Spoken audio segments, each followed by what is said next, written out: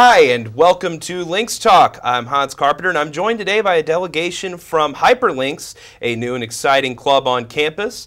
I'm joined by Professor Derek Dadian-Smith. He's the faculty advisor for HyperLynx. And Derek, why don't you tell us a little about yourself? I'm assistant professor of communications here at Lindenwood University Belleville. Just decided to get HyperLynx off the ground this semester, and I'm the advisor for that. We're also joined by Kyle Hawk, the president of HyperLynx. And Kyle, why don't you tell us a little about yourself? Yes, sir. I'm an interactive media and web design major here at Lindenwood. Like I said, president of HyperLynx, and excited to finally get this organization off the ground. We've been talking about it for quite a long time now. And you said this is your first semester with HyperLynx, and how would you characterize the turnout so far? It's been great for an organization that kind of really just started mid-semester. You know, it took us a while to officially become a student organization. There's a lot of process that you have to go through to get that status.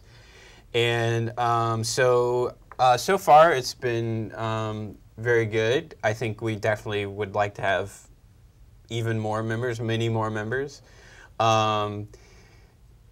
We just, you know, we're just getting going, and I think once students see the kind of cool stuff we're doing in the organization, that we'll kind of get more members as we go along here. Well, while we're on the subject of the cool stuff, what exactly is HyperLynx, and what do you do? So HyperLynx, I kind of came up with this idea of HyperLynx as a way for students to explore things they're interested in beyond the classroom. This is kind of, it goes along with the interactive media web design degree, although it's open to anyone. But if anyone is interested in new technology, interactive media, web design, gaming, maker culture, all of these kind of cool things that are kind of related to each other. It's just a way for students to do some of this stuff that hasn't quite made it into the curriculum yet. This is a really quickly changing field, and so universities sometimes are slow to change, especially with the courses that are actually being offered. And so I see this as kind of a chance for students to get together to kind of be on the forefront of new technology and be exploring those things before it even actually gets into the curriculum. So it could even become like a testing grounds. You know, something we do in HyperLynx might ultimately become a course that's offered for credit. So. Yeah, and expanding on what you're saying, we don't have a set plan of events for what we plan to do. We just show up at our meetings, and everyone just comes up with any idea. I mean, it could be just something you scanned over the internet and be like, hey, that's pretty cool. Why don't we check that out? And we just, like, yeah, it's a chance for students to just kind of get together and bounce ideas off of each other. Right. Now what do we do again? I forget. No. You know, if a student is, for example, a student's interested in game design,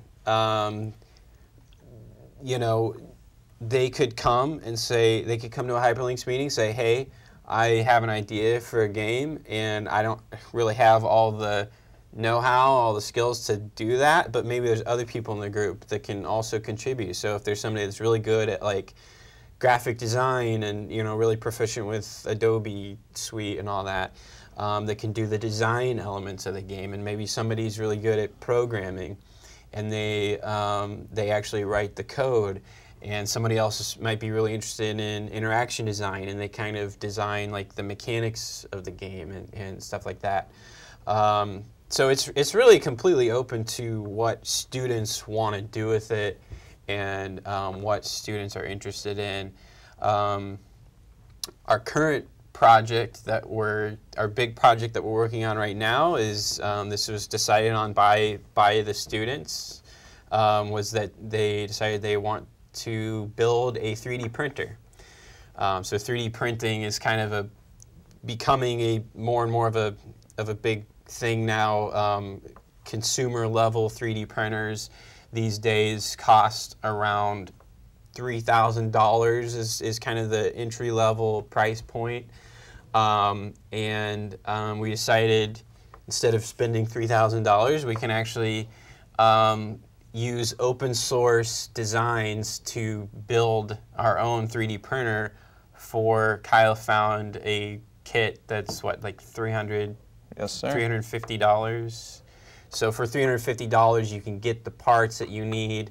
You can actually, if you have access to a 3D printer that somebody else has, you can get them to print some of the parts for you. Along the way, we're going to be learning stuff about, it's going to involve some circuitry and electronics and just putting stuff together and mechanics and stuff like that. Stuff that I'm not really, I'm not an expert in by any means, and it's a new thing for most of the students as well. So it's going to be a cool learning experience for all of us to kind of go on this journey together, and in the end have this 3D printer for 10% of the price if we were to just go out and buy one. So, and the beauty of the kind of 3D printer that we are building, being open source, we've already attended a 3D printing meetup group just over in St. Louis, and the information that people share is truly astounding. People are just ready to, trying to think of words, just get the software out there, get the ability, this idea of open source, of additive manufacturing, stuff like that, just out into the world and expand the technology. And that's an interesting point to bring up about open source. It really seems to be a growing area of the tech industry, this sort of open collaboration and exchange of ideas. Mm-hmm. Do you see open source growing, or is it starting to build up? Yeah, absolutely. Open source has been around for several decades, or an alternate name for that is free software. Those terms are subtly different, but free software, open source software was kind of, it's the foundation of the internet and Linux operating system. A lot of the stuff that we use on a daily basis, although we might not know it. Most people are familiar with Windows and Mac. Linux is a free open source operating system that's behind a lot of the stuff we use on a daily basis, even though it's not on most of our personal computers. It's on our Android phones and Roku boxes and all these other things. And that's very important movement with software and computers. And now that idea of open source is kind of entering into the physical realm as well. So with a 3D printer, for example, open source design, you can build your own 3D printer, and then once you have that, you can print objects, actual physical objects. And with open source designs, that idea of transfers from the digital world to the actual physical world, where there's open source designs for, you need a coat hook for your apartment. You can go online, find an open source design for a coat hook and just use that design, or you could tweak it so it meets your needs a little better, or whatever you need around your house. Your toilet handle breaks, and you can probably find an open source design for a toilet handle and just print that object instead of having to go to the hardware store and pay $15 or whatever. So yeah, definitely an exciting development in the world of technology, and that sort of plays into that sort of collective think tank seems to be what you're doing with HyperLynx. Is there any plans to distribute some open source material from the group? Oh, absolutely. I mean, we're founded pretty much on the ideas of others. This, like, just the 3D printer, even though it's our first project, we are counting on the knowledge of others. So in my mind, it'd be wrong to keep any knowledge that we gain along the way to ourselves. Maybe someone else is just that one step away, that one piece of, oh, I need to do this in order for this to work, and we know that. Yeah, we can start. You know, once we start making designs and whatever we do, if we end up designing games or apps or whatever it is, you know, I think that idea of open source and sharing freely will probably be an important part of that. Yeah. And among the speaking of designs, have you what projects has HyperLynx turned out so far that you're proud of? Sure. Well, we kind of are in our infancy here, so we haven't really had time to like complete a lot of things. We're on track for this 3D printer. We're gonna get the parts for that and probably start putting that together next semester. Other than that, we have just kind of done a few things, just like short little projects, like glitching JPEGs and some just fun things like that. And we're looking for you know, more members that can kind of help us influence, you know, where we want to go next. Building the 3D printer will probably be a more longer-term project, so you know we could probably fit in some smaller projects along the way. So we've had some ideas along those lines. We have students that are researching augmented reality, which is the idea of overlaying the virtual world within the physical world. So if you have, you know, like an iPad or a smartphone or something, and you're looking at the world around you through the camera, with augmented reality, you can overlay digital things within virtual things within the actual physical world that you're looking at. So there's a student that's kind of exploring that, and then once she kind of makes a breakthrough with that, that's a great thing about it. It's like sharing knowledge. So if one person can kind of look into this and figure out, okay, figure out the process, the workflow of how to actually make this stuff, then you know she can share that with everyone else, and so we can all start making. We can have like an augmented reality sculpture garden on campus, or a virtual tour, or something like that for Lindenwood. What else? Arduino. Yep, we have some students looking into Arduino boards. Yep. They're little Arduino boards. There's also like a Raspberry Pi, little Arduino boards, just little basic circuit board where you learn basic programming, pretty much. You can program it to do a number of things. And then I would say a little bit step beyond that, the Raspberry Pi, which operates off the Linux operating system. There is just endless possibilities of what people are doing with that. Some people have made just low budget security systems for their home. You can attach little motion sensors to them. You can pretty much whatever you can think, you can program it to do. So it's pretty exciting. Yeah, they're just basically tiny, really inexpensive computers. A Raspberry Pi is essentially just a little computer. It's like the size of a little circuit board. Not sure which camera can see my hands there, but it costs about $30–$35, and you can program it. You can attach sensors to it, you know, so you can kind of, I'm really excited about any technology that combines the physical world and the digital world, because I hate looking at a screen all day.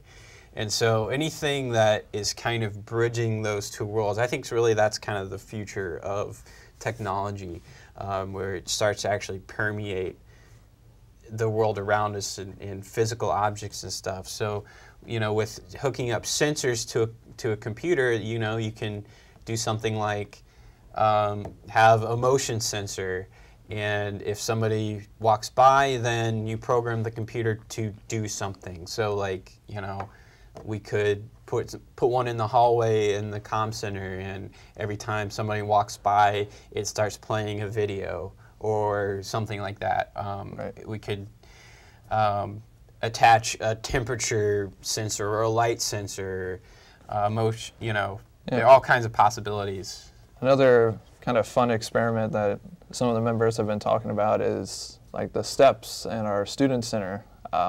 There's an experiment going on out there that they attached just motion sensors to each step, and each step is its own note, and as people walk up, it plays a song. Right, yeah. Wow. Making going up the steps pretty interesting now, instead of taking an elevator or something. Right, yeah, and it's just a very simple idea. It's just, I think it's actually a light sensor, and there's like a little laser, and as you step on the step, it breaks the laser, and so you know, it's basically just a light sensor and a program that plays a sound each time that circuit breaks.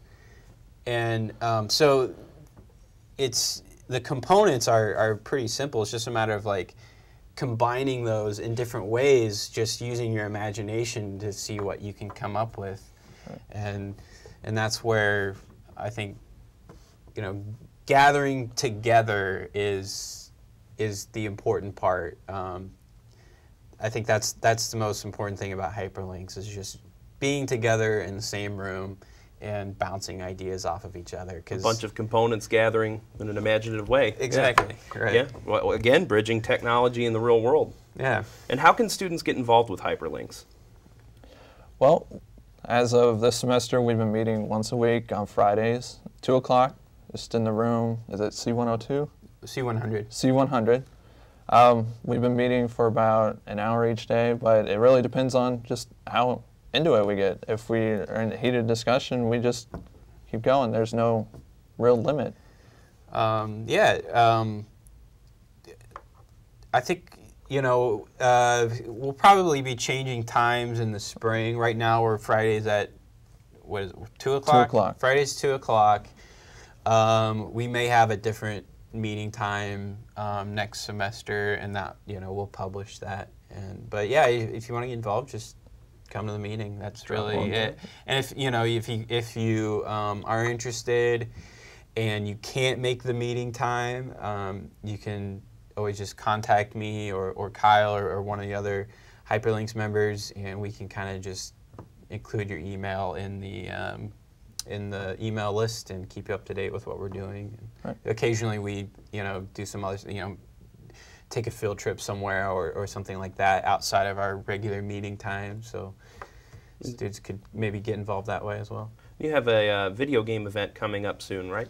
Yes, we do. We're really excited about it. It's really our first event, and we figured what better way than during finals week. Some people are getting stressed out over their finals, studying hard, maybe need time to relax. We're going to be setting up Xbox One and a Wii just outside in the communications hallway, just for students who are passing by, want to play some games, relax. I mean, it's going to be great. I mean, this LSGA, and I believe her name's Kelsey, said they were going to be setting up possibly some snacks around us, just to... Yeah. And which day is that? That is going to be Wednesday, December, I don't know the date, 12th maybe? Middle of the week? Yeah, during middle of the week during Wednesday of finals week. Yep. I think it's the 10th. Or it might be. I don't know. It's going to be... at any rate, what's the time frame? We're going for pretty much all day. We should be there set up probably around 9, and it's go until probably, well, however long students want to play. or however long people are there. Well, yeah. Well, Keep there you going. go. Well, there you have it. If you want to get involved in HyperLynx, Fridays at 2 p.m. in C100, and if you want to take a load off during finals week, all day next Wednesday, go on down in the hallway here by the Communications Center and play some video games. For Lynx Talk, I'm Hans Carpenter, Derek Dadian Smith, and Kyle Hawk. Thank you, gentlemen, for coming on. Thanks a lot. Thank you.